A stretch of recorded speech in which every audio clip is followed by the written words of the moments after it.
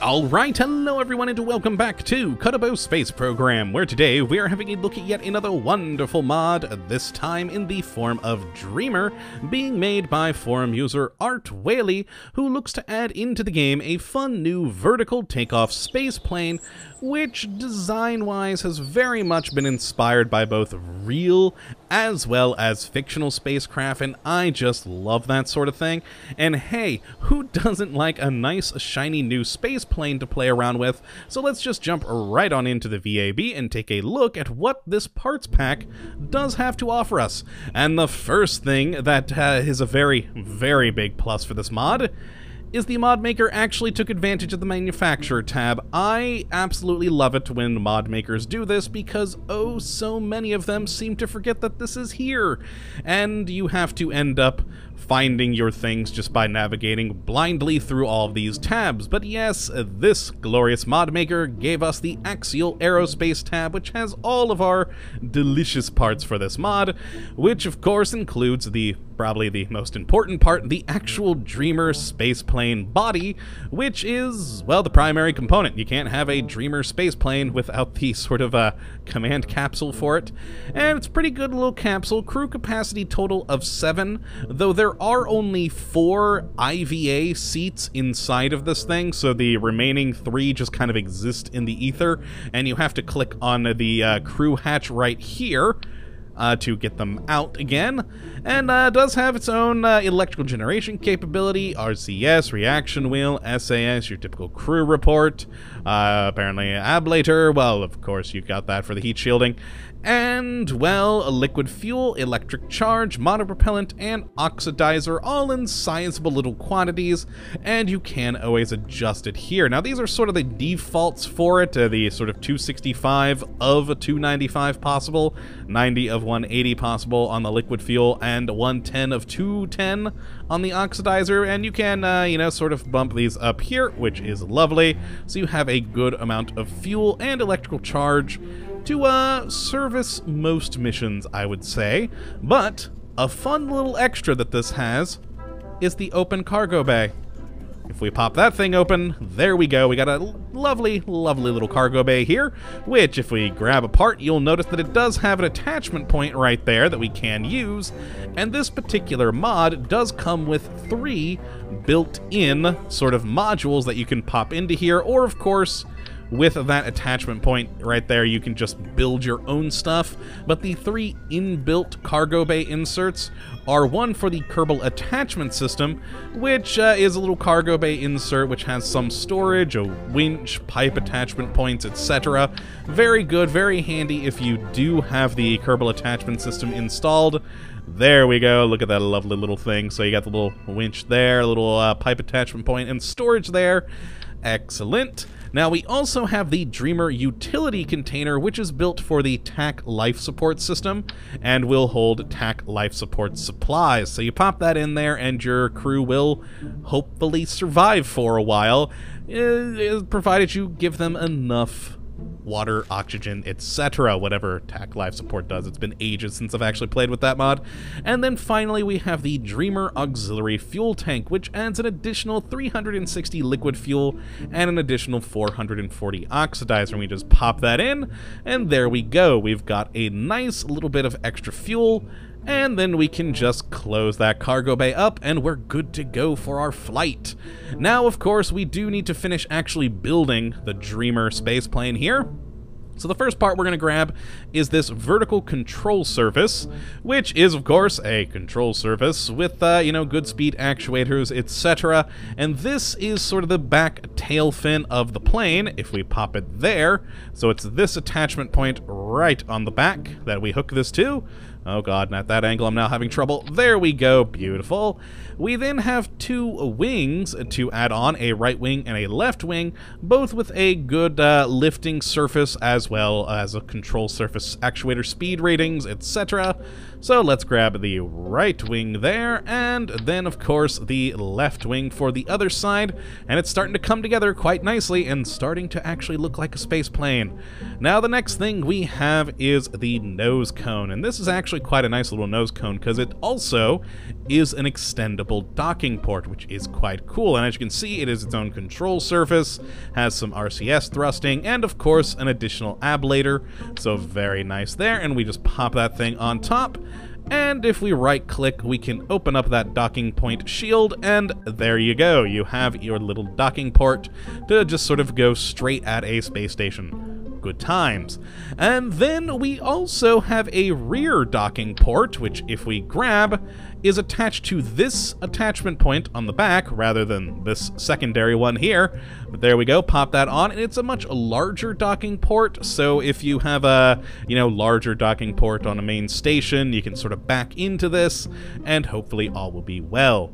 We then, of course, have two Dreamer Oms engines, which, of course, have an alternator. They have a decent amount of thrust of 27.69 kilonewtons in atmosphere, 40 kilonewtons in vacuum, engine ISP of 270 atmosphere, 390 vacuum, and consume fuel at a rate of 0.941 per second on liquid fuel and 1.15 per second on oxidizer.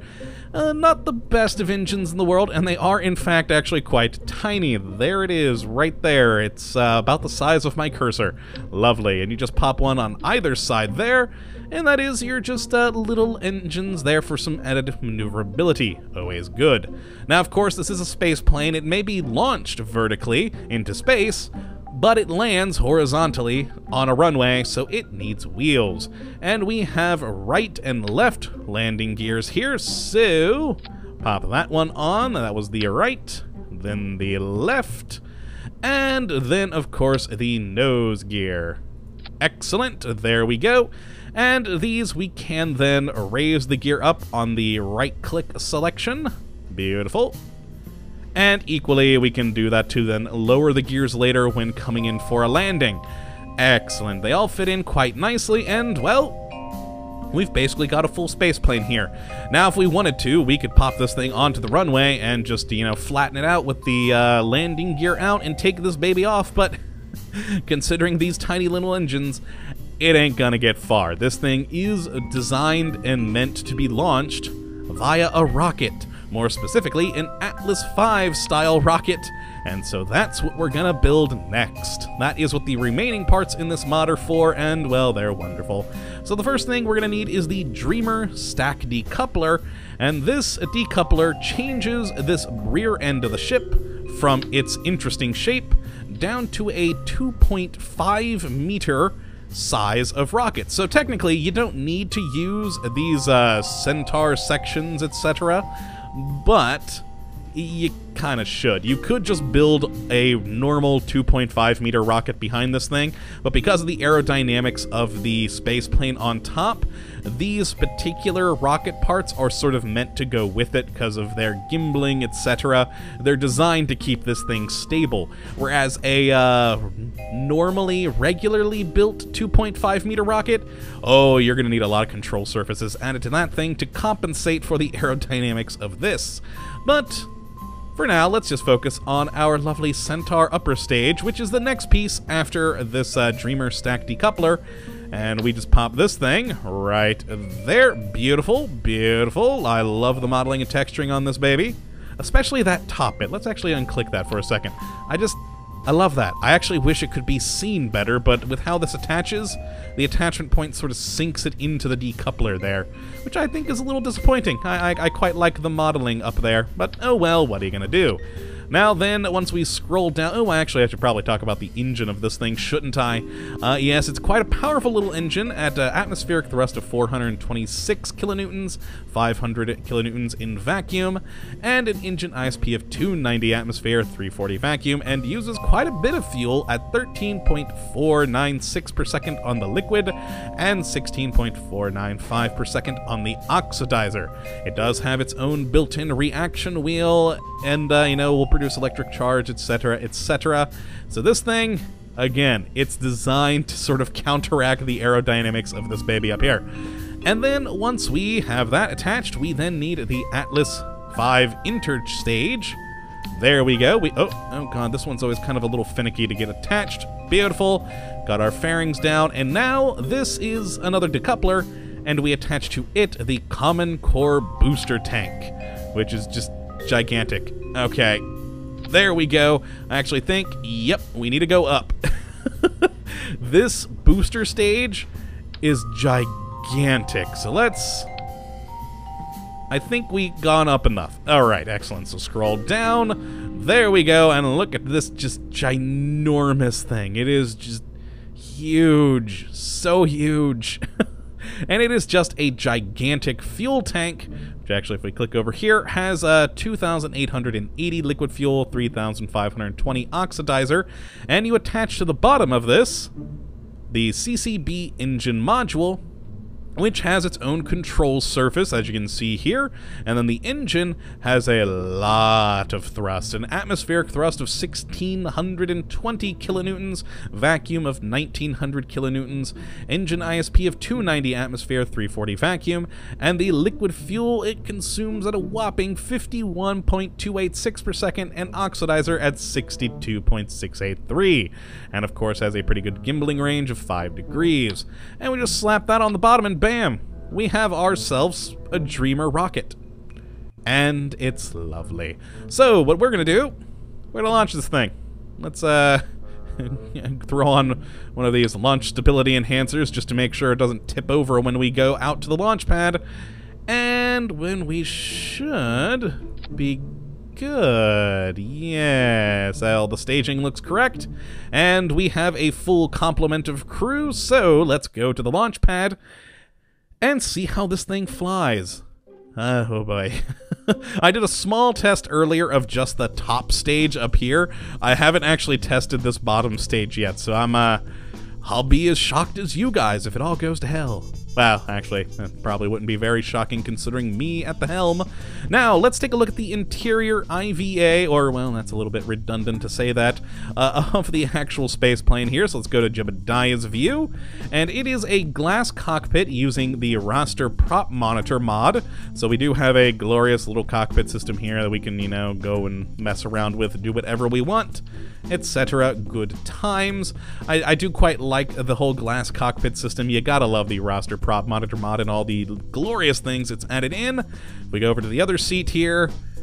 Just on the other side, we have some lovely camera controls built into the design of the ship, which is quite cool. So we can adjust these, and you can see either side of the craft, which is quite nice. You can zoom in and out, etc. Very, very cool. Then in the back, we have these two seats, which just have a small little screen here with some target management built in, different velocities. All good stuff, all good stuff. Apparently, docking module controls right there. Beautiful. And then the last seat here is just, again, more different controls. Apparently, engineering station. I hadn't noticed that those little labels were on this thing. So let's see, we have engineering station. Does this have a little label somewhere, or is it just pilot because we're in Jebediah's seat? I think it's just that. We have the fuel gauges there, all very nice.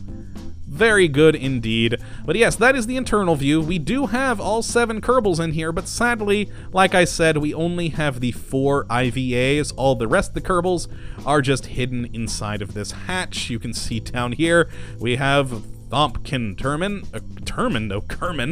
There we go, I can talk today. And so yeah, that's the internal view. Quite lovely. I do enjoy it. It is a rather beautiful internal view. I do like the raster prop monitor usage, though the actual texturing on the inside, let's actually go back in real quick. The actual texturing besides the raster prop monitor stuff is a little bit low, so I'm hoping that will be improved in the future, especially if we go to the back. You can definitely tell the sort of lower quality of the rest of the interior, but the raster prop monitor stuff is beautiful. So there we go, and let's take this baby off in 3, 2, 1. Lift off. There we go, full throttle up. And we're just gonna go straight up into the air. I want to see how high we can get just flying straight up. That's how I usually test out the power of my rockets. I like to see how far it will go without doing any maneuvering, so then I can tell later on, well, okay, well, if I make this maneuver at this point, we'll be good. But yes, we're already getting the speed effects. Hopefully we actually don't get overheated.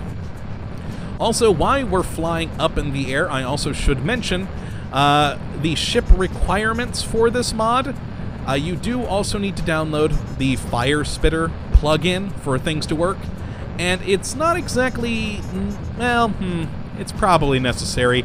It is suggested that you also download the Kerbal Joint Reinforcement mod, because, I mean, it is kind of a big thing, and this center bit here would be kind of damaging, most likely, if you didn't have the Kerbal Joint Reinforcement. But there we go, bottom stage got us pretty darn high up in the air, 122,000 meters.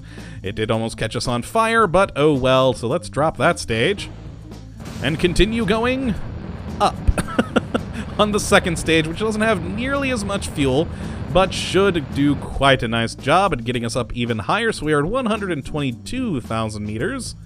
And let's see when this fuel run out on here. Oh, stage only. There we go. There we go. We're about half fuel on this stage. And how high is it going to get us? Quite high. Oh yeah, this thing could easily get into a nice, good orbit very safely. So, we have now doubled our apoapsis there. Beautiful. And we're still going. So quite a nice, powerful rocket. The second stage definitely does a good job at getting us higher into space, and most likely is the one you would use to sort of get yourself into a nice elliptical orbit. Now, of course, I'm not trying that. You can do that later if you actually want to properly fly the thing. I'm just testing it out. So let's actually, what the hell, let's cut this thing off, because it's going to get us way higher into space than I had originally expected it to, quite frankly. And then, yes, we have our lovely, lovely little space plane. Ah, look at it. It's glorious. All right, let's get a... Oh, I can't really get that great of an angle.